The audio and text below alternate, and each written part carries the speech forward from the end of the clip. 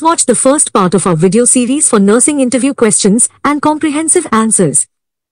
In part 1, we examine various important nursing-related questions and provide detailed explanations and responses to help you prepare effectively for your nursing job interviews. Don't miss this valuable resource to improve your interview skills and boost your confidence as you pursue a successful nursing career. Link in description. What are the primary complications associated with lower segment cesarean section, LSCS? Lower segment cesarean section, LSCS, commonly known as C-section, is a surgical procedure performed to deliver a baby through an incision made in the lower abdomen and uterus. While LSCS is generally considered safe, it does carry some potential complications, including infection. The surgical site or the uterus may become infected after the procedure, leading to wound infections or uterine infections, endometritis. Hemorrhage. Excessive bleeding during or after the surgery can occur and may require blood transfusions or additional interventions to control. Blood clots. Women undergoing LSCS are at an increased risk of developing blood clots in their legs, deep vein thrombosis, or lungs, pulmonary embolism. Adverse reactions to anesthesia. Rarely, some women may experience allergic reactions or adverse effects from anesthesia used during the procedure. Uterine rupture. In subsequent pregnancies, there is a small risk of the previous uterine scar opening during labor, uterine rupture, which can be life-threatening. Injury to organs. Damage to nearby organs, such as the bladder or intestines, can occur during the surgery. Wound complications. Poor wound healing, wound separation, or the formation of excessive scar tissue, keloids, can occur at the incision site. Complications for future pregnancies. LSCS may impact future pregnancies and increase the risk of placenta-related issues, such as placenta previa or placenta accreta. What are the congenital defects? Congenital defects, also known as congenital anomalies or birth defects, are structural or functional abnormalities present at birth. These conditions can affect various parts of the body and may range from mild to severe. Congenital defects can result from genetic factors, environmental exposures during pregnancy, or a combination of both. Some common congenital defects include heart defects, structural abnormalities in the heart, such as ventricular septal defects, VSD, atrial septal defects, ASD, or congenital heart valve abnormalities.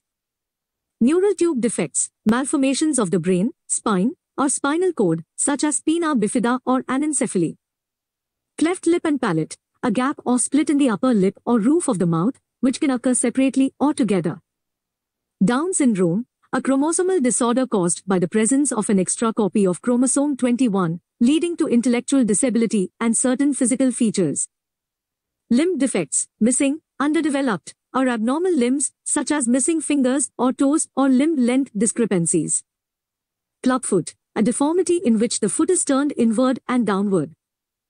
Chromosomal abnormalities, conditions resulting from changes in the number or structure of chromosomes, such as Turner syndrome or Klinefelter syndrome. Hydrocephalus, an accumulation of cerebrospinal fluid in the brain, causing enlargement of the head. Congenital diaphragmatic hernia, a defect in the diaphragm, allowing organs from the abdomen to move into the chest cavity. Gastroschisis and omphalocele, abdominal wall defects in which the intestines or other organs protrude outside the body. Congenital hearing loss, partial or complete hearing impairment present at birth. What is eclampsia? Eclampsia is a serious and life-threatening complication of pregnancy characterized by seizures that occur in a woman with preeclampsia. Preeclampsia is a condition that typically develops after the 20th week of pregnancy and is characterized by high blood pressure, hypertension, and signs of organ damage, often affecting the liver and kidneys. If preeclampsia is not promptly and adequately managed, it can progress to eclampsia. What is PPH? Postpartum hemorrhage. PPH postpartum hemorrhage refers to excessive bleeding that occurs after childbirth. It is one of the leading causes of maternal morbidity and mortality worldwide. PPH is classified as either primary, within 24 hours of delivery, or secondary, between 24 hours and 6 weeks post-delivery. What are the causes of stomach pain? Stomach pain, also known as abdominal pain, can have various causes, and it's essential to identify the specific symptoms, location, and characteristics of the pain to determine the underlying cause accurately. Some common causes of stomach pain include gastroenteritis, infection or inflammation of the gastrointestinal tract, often caused by viruses or bacteria. Gastric ulcers, open sores that develop on the lining of the stomach. Gallstones, solid particles that form in the gallbladder and can cause pain when they block the bile ducts. Appendicitis, inflammation of the appendix, usually requiring immediate medical attention. Irritable bowel syndrome, IBS, a functional gastrointestinal disorder characterized by abdominal pain, bloating, and changes in bowel habits. Gastroesophageal reflux disease, GERD, a condition where stomach acid flows back into the esophagus, causing heartburn and pain. Pancreatitis, inflammation of the pancreas, often associated with severe abdominal pain. Inflammatory bowel disease, IBD, chronic conditions that cause inflammation in the digestive tract, such as Crohn's disease and ulcerative colitis. What is intubation? Intubation is a medical procedure in which a flexible tube, known as an endotracheal tube, is inserted into a patient's airway to maintain an open passage for breathing. It is commonly performed in critical care settings, such as in the intensive care unit, ICU, or during surgery, to support patients who are unable to breathe adequately on their own. What is CPR? CPR stands for cardiopulmonary resuscitation. It is an emergency life-saving procedure performed when a person's heart has stopped beating or is in cardiac arrest. CPR involves chest compressions and rescue breaths to maintain blood flow and oxygenation to vital organs until advanced medical help arrives. What do you know about VIP score? The VIP score, also known as the vasoactive inotropic score, is a numerical scoring system used in critical care medicine to assess the severity of a patient's hemodynamic instability and their response to vasoactive and inotropic medications. It is commonly used in the intensive care unit, ICU, to guide the management of patients with circulatory shock or low blood pressure. The VIP score is calculated by adding the doses of specific vasoactive and inotropic medications that a patient is receiving. The medications typically included in the VIP score are dopamine, a medication that increases heart rate and blood pressure. Epinephrine, adrenaline, a potent medication that increases heart rate and blood pressure. Norepinephrine, noradrenaline, a medication that increases blood pressure and constricts blood vessels. Vasopressin, a hormone and medication that helps regulate blood pressure and fluid balance. Dobutamine, a medication that increases heart contractility and cardiac output. What are the common instruments and equipment used in the intensive care unit, ICU? The intensive care unit, ICU, is a specialized medical setting that requires a range of instruments and equipment to monitor and support critically ill patients. Some common instruments and equipment used in the ICU include patient monitors. These devices continuously monitor vital signs such as heart rate, blood pressure, respiratory rate, and oxygen saturation. Ventilators. Mechanical ventilators provide breathing support to patients who are unable to breathe adequately on their own. Infusion pumps. Infusion pumps are used to administer medications, fluids, and nutrition through intravenous 4 lines at controlled rates. Defibrillators. Defibrillators deliver an electric shock to restore a normal heart rhythm in patients experiencing cardiac arrhythmias or cardiac arrest. Arterial lines. Arterial catheters allow continuous monitoring of blood pressure and blood gas levels in critically ill patients. Central venous catheters. These large-bore 4 catheters are placed in central veins to monitor central venous pressure and deliver medications or fluids. Pulse oximeters. Pulse oximeters measure the oxygen saturation of blood non-invasively, usually by attaching a sensor to a finger or earlobe. Electrocardiogram, ECG machines. ECG machines record the electrical activity of the heart to monitor heart rhythm and detect abnormalities. Intracranial pressure, ICP, monitoring. ICP monitoring devices measure pressure inside the skull for patients with traumatic brain injuries or neurological conditions. Feeding pumps. Feeding pumps deliver enteral nutrition to patients who cannot eat orally. Suction machines. Suction machines are used to clear secretions from the airway of ventilated patients. Hemodynamic monitoring systems. These systems measure and assess cardiovascular parameters, such as cardiac output and pulmonary artery pressure. Can you explain Glasgow Coma Scale? The Glasgow Coma Scale, GCS, is a neurological assessment tool used to evaluate a patient's level of consciousness and neurological function. It assesses three components: eye-opening, verbal response, and motor response. The GCS score ranges from 3 to 15, with lower scores indicating a more severe impairment of consciousness. Eye-opening response scores range from 1, no response, to 4, spontaneous eye-opening. Verbal response scores range from 1, no verbal response, to 5, oriented and conversing. Motor response scores range from 1, no motor response, to 6, obeying commands. The total GCS score is calculated by adding the scores from the three components, with the highest possible score being 15, fully conscious, and the lowest being 3, deep coma. What is range of hypercalcemia? Hypercalcemia refers to a higher than normal level of calcium in the blood.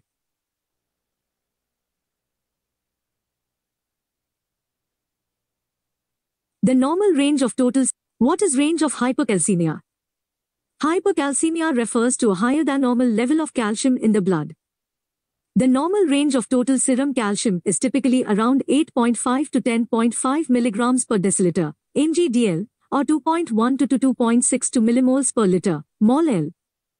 Hypercalcemia is generally considered to be present when serum calcium levels exceed 10.5 milligrams dl, 2.62 mol/L. What is normal range of sodium? The normal range of serum sodium levels in the blood is usually between 135 to 145 milliequivalents per liter, MEQL. It's essential to maintain proper sodium levels as they play a critical role in maintaining fluid balance and nerve function in the body. What is anemia? Anemia is a medical condition characterized by a decrease in the number of red blood cells or a deficiency of hemoglobin in the blood. This results in reduced oxygen carrying capacity, leading to symptoms such as fatigue, weakness, pale skin, and shortness of breath. Anemia can be caused by various factors, including nutritional deficiencies, chronic diseases, blood loss, or underlying health conditions. Treatment depends on the specific cause and may include iron supplements, vitamin B12 injections, or addressing the underlying condition. What is code blue? Code blue is a hospital emergency code used to indicate a medical emergency requiring immediate resuscitation and intervention, typically for a patient in cardiac arrest or experiencing a life-threatening event. When a code blue is called, a team of healthcare providers, including doctors, nurses, and respiratory therapists, respond urgently to provide advanced life support and attempt to revive the patient. The goal of a code blue is to quickly initiate life-saving measures and restore the patient's vital functions. What are the common normal values of lab tests? Normal values for lab tests can vary depending on the specific test being performed and the laboratory's reference range. Reference ranges are typically established by each laboratory and may vary slightly between different healthcare facilities. It's important to note that the following values are general guidelines and may not be applicable to every situation. Always consult a healthcare professional for an accurate interpretation of lab test results. Here are some common lab test normal values. Complete blood count, CBC. Blood glucose. Serum electrolytes. Liver function tests. Kidney function tests. Lipid profile. Thyroid function tests. Please remember that these are general reference ranges and may differ slightly depending on the laboratory and the specific testing methods used. Always consult with a healthcare professional to interpret your lab test results and discuss their significance in the context of your overall health. What do you know about ventilator? A ventilator, also known as a mechanical ventilator or a respirator, is a medical device used to assist patients with breathing when they are unable to do so adequately on their own. Ventilators are commonly used in various medical settings, including intensive care units, ICUs, operating rooms, and emergency departments. Key features and functions of a ventilator include assisted breathing. Ventilators deliver oxygen-rich air into a patient's lungs and remove carbon dioxide, supporting gas exchange during both inhalation and exhalation. Pressure or volume control. Ventilators can be set to deliver breaths based on a predetermined pressure or volume, depending on the patient's condition and needs. Modes of ventilation. Different modes of ventilation allow healthcare providers to adjust the pattern and timing of breaths to match the patient's specific respiratory requirements. Positive end expiratory pressure. PEEP. PEEP is a setting that keeps the airways open at the end of exhalation, improving oxygen exchange and preventing lung collapse. Monitoring capabilities. Modern ventilators have various sensors and monitors that display real-time data on patient parameters, including tidal volume, respiratory rate, and oxygen saturation. Alarms. Ventilators are equipped with alarms that alert healthcare providers to changes in the patient's condition or any issues with the equipment. Non-invasive ventilation. Some ventilators support non-invasive ventilation methods, such as using a mask or nasal prongs, which can be beneficial for certain patients. Ventilators play a critical role in the management of patients with respiratory failure, acute respiratory distress syndrome, ARDS, chronic obstructive pulmonary disease, COPD, and other conditions affecting breathing. They provide life-saving support and allow time for the patient's underlying condition to improve. What are X-rays? And different types of X-rays? X-rays, also known as radiographs, are a common diagnostic imaging tool used in medicine to visualize internal structures of the body. Different types of X-rays are used depending on the area of the body being examined and the specific diagnostic purpose. Some of the common types of X-rays include chest X-ray, CX, used to visualize the lungs, heart, and surrounding structures. It helps diagnose conditions such as pneumonia, lung cancer, and heart abnormalities. Abdominal X-ray, used to visualize the abdomen and its contents, including the stomach, intestines, and organs like the liver, spleen, and kidneys. It may be used to diagnose bowel obstructions or detect abdominal injuries. Skeletal X-rays. These include various types of X-rays to visualize bones and joints. Examples include A. Hand and wrist X-rays, used to assess bone fractures, arthritis, or developmental abnormalities. B. Spine X-rays, used to evaluate the vertebrae and spinal alignment, helpful for diagnosing conditions like scoliosis or disc herniation. C. Hip X-rays, used to assess hip joint health, detect fractures, or diagnose hip arthritis. D. Knee X-rays, used to evaluate knee joint integrity and diagnose conditions like osteoarthritis or ligament injuries.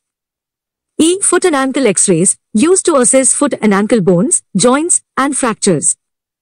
Dental X-rays, specifically used to visualize teeth, jawbones, and surrounding structures.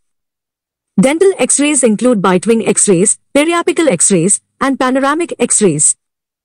Fluoroscopy, a real-time imaging technique that provides continuous X-ray images to visualize moving body structures, such as the gastrointestinal tract during a barium swallow or the movement of joints during arthrography. Sinus X-ray, used to visualize the sinuses to diagnose sinusitis or other sinus-related conditions. Intravenous pyelogram, IVP, a special type of X-ray used to visualize the kidneys, ureters, and bladder by injecting a contrast light. Mammography, a specialized X-ray used to screen and diagnose breast abnormalities, including breast cancer. Each type of X-ray serves a specific diagnostic purpose and helps healthcare professionals visualize and assess different areas of the body to aid in the diagnosis of various medical conditions. Can you explain International Patient Safety Goal? The International Patient Safety Goals, IPSG, are a set of guidelines and initiatives developed by the World Health Organization, WHO, to enhance patient safety in healthcare settings globally. These goals aim to address specific areas of patient safety concern and promote consistent, standardized practices to prevent medical errors and adverse events. The IPSGs included the following areas. Goal 1. Identify patients correctly. Ensuring accurate patient identification to prevent errors in medication administration, procedures, and other aspects of care. Goal 2. Improve effective communication. Enhancing communication among healthcare providers and with patients to avoid misunderstandings and errors. Goal 3. Improve the safety of high-alert medications. Implementing measures to reduce errors related to high-risk medications. Goal 4. Ensure safe surgery. Implementing safety protocols before, during, and after surgical procedures to prevent surgical errors. Goal 5. Reduce the risk of healthcare-associated infections. Implementing infection prevention and control measures to reduce the incidence of healthcare-associated infections. Goal 6. Reduce patient harm from falls. Implementing fall prevention strategies to reduce the risk of patient falls in healthcare settings. Goal 7. Encourage patient engagement. Promoting patient involvement in the care and decision-making to improve patient safety. How do you handle a situation where a patient refuses to take medication or follow the treatment plan? In such cases, I first try to understand the reason for their refusal through open communication. I address their concerns and provide information about the importance of the medication or treatment. If necessary, I involve the healthcare team to explore alternative solutions while respecting the patient's autonomy and choices. How do you handle stressful or emotionally challenging situations while caring for patients? I understand that nursing can be emotionally demanding. To cope with stress, I practice self-care and utilize mindfulness techniques. Additionally, I seek support from colleagues and engage in regular debriefing sessions to process challenging situations effectively. Tell us about a situation where you had to deal with a difficult or uncooperative patient, and how did you handle it? In one instance, I had a patient who was agitated and uncooperative due to pain and anxiety. I approached the patient with empathy, actively listened to their concerns, and explained the care plan in a calm and understanding manner. I involved the patient in decision-making and sought support from the healthcare team to address their needs. My patience and communication skills helped build trust, and eventually, the patient became more cooperative.